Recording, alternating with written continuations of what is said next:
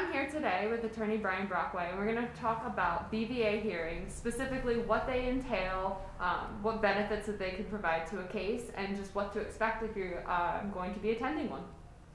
Right, so the BVA is the Board of Veterans Appeals. This is an appeal level which pulls the claim out of the regional office, or RO. There are two appeal levels at the RO, a higher level review and a supplemental claim.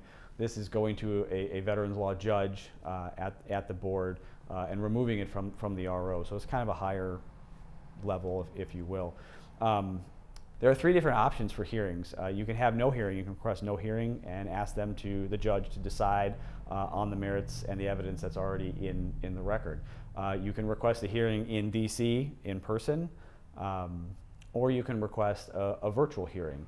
The virtual hearing is one that we recommend a lot. It gives a chance for the veteran to put evidence into the record in their own words, or evidence that maybe wasn't there previously.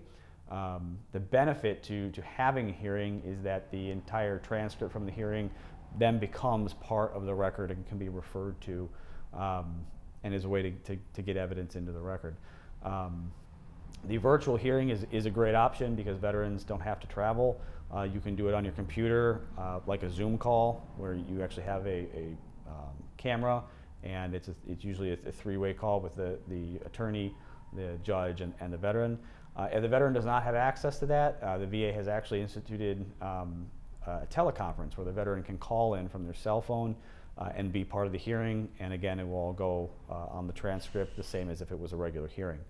The one major downside is that it will add time to a BVA decision. The BVA already takes quite a while to make decisions.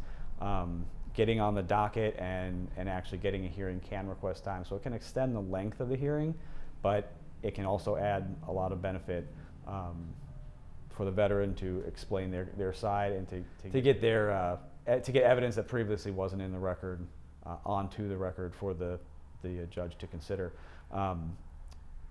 It also allows, there's a period 90 days after the hearing to submit new evidence. So there's yet again another opportunity to submit additional evidence that was gathered in between the request for the hearing and the actual hearing itself. And sometimes that evidence can prove pivotal in a favorable decision for the veteran.